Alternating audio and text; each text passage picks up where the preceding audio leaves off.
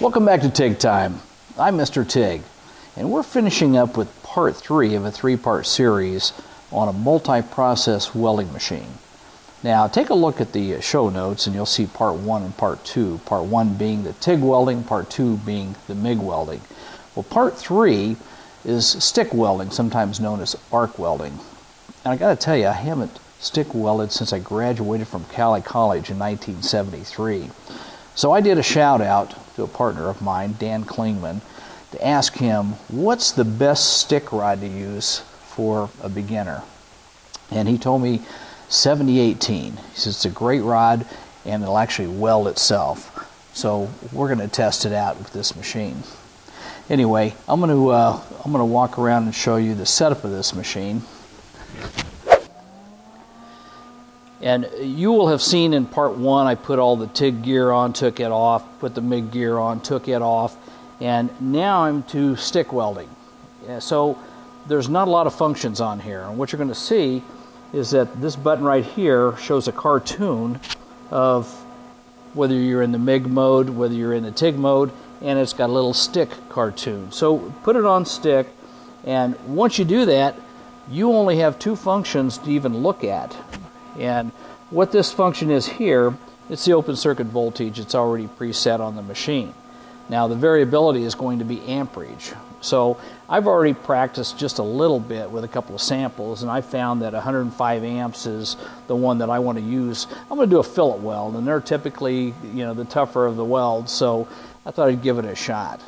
So easy setup. If you take a look at the stick electrode holder,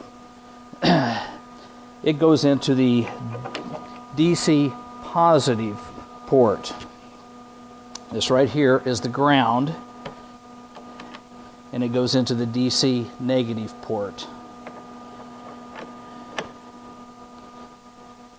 So let me put my gear on and we'll see how it welds.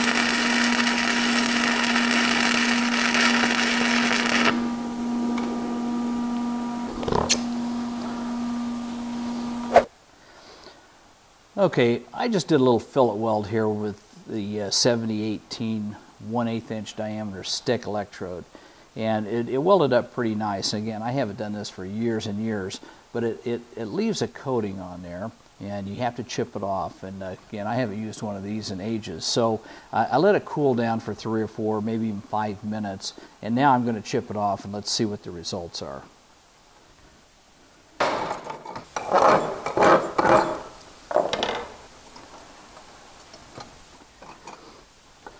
Okay, my start off was pretty rough. I just didn't get it the puddle established on both sides, but pretty quickly it flowed in nicely, and left a pretty good bead. I practiced on a couple of pieces. I did a lap weld right here, and I was running at about 105 amps, probably a little bit hot. The steel itself is only about 1/8 inch thick. I did another fillet weld here. So I was just playing with the amperage, and you're going to have to do the same thing. But what I was doing was dragging the rod. So after all this, I think I could probably say that the welder worked very good, but the person operating just did okay. Okay, I want to recap parts 1, 2, and 3 of this series. And part 1 was TIG welding. Again, it has DC and it has a lift start on it. Just a reminder, it doesn't have AC, so you're not going to get the aluminum welding out of it that you think. Part 2 was MIG welding, and again, I'm not an expert at MIG welding, but it did a pretty decent job. And part 3 was stick welding. Hadn't done it in a long time. It was kind of fun, and it did a pretty good job as well. So Joe, in conclusion to this, finding a utility machine that's around $1,000, this machine did a very nice job. So I appreciate your question, and I want to thank everyone for watching TIG Time. I'm Mr. TIG.